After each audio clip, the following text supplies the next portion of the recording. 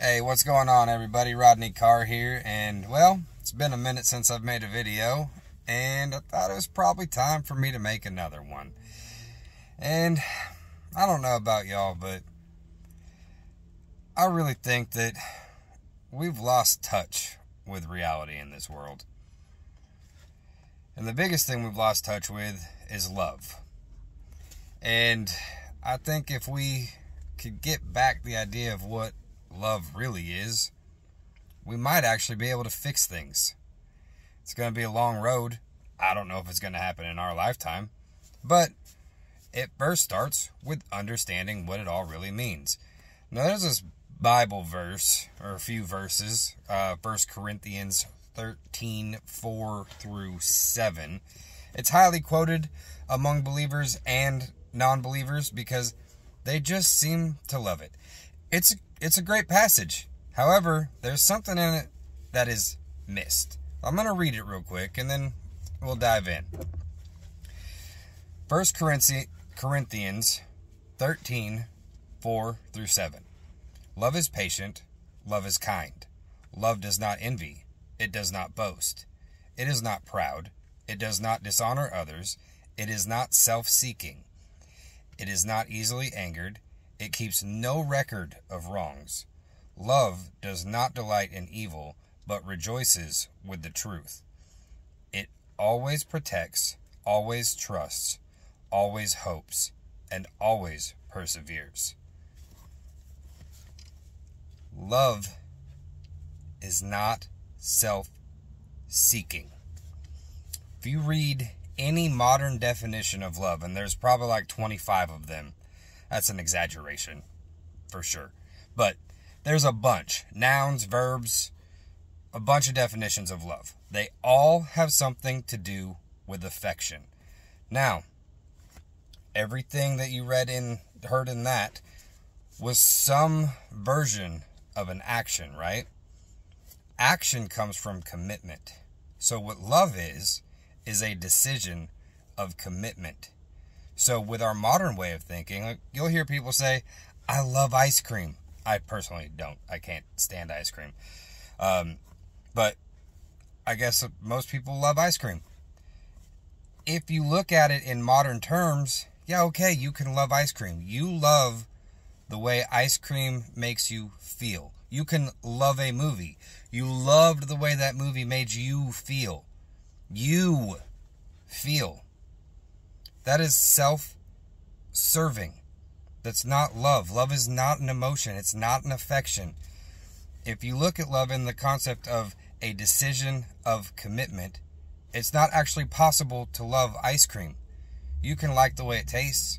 You can like how it feels going down in your esophagus or whatever that is. You can like it. You can like it a lot. But you can't actually love it because you're not going to commit to ice cream. Love is willing the good of others. Love is a decision of commitment. And there's different levels of commitment, which means there's different levels of love. I love my wife. I am fully committed to my wife to meet all of her needs when she needs them. Am I great at it? No, probably not. You know why? I'm human, and sometimes I fall into that self-serving thing. Sometimes I fall into that feeling thing. But that's not the point.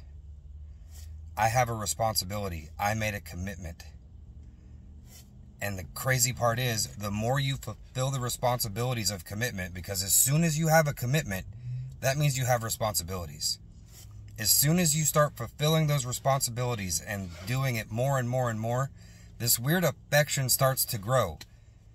And that's the awesome part about it, because you're not having affection because of you. You're having affection because of the awesomeness that you're seeing happening with your wife. The happiness you're putting on her face.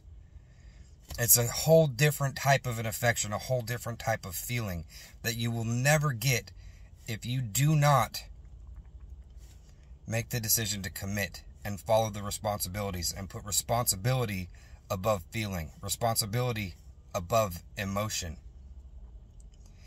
is in this world where feelings matter more than anything else, we can't possibly grasp the concept of what love really is.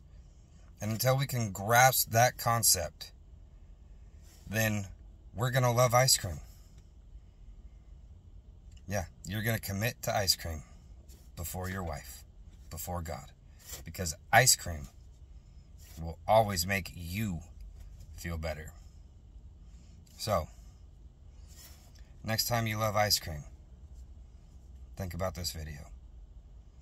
And I pray to God that someday we can start putting responsibilities and commitment above our own feelings, above our own emotions.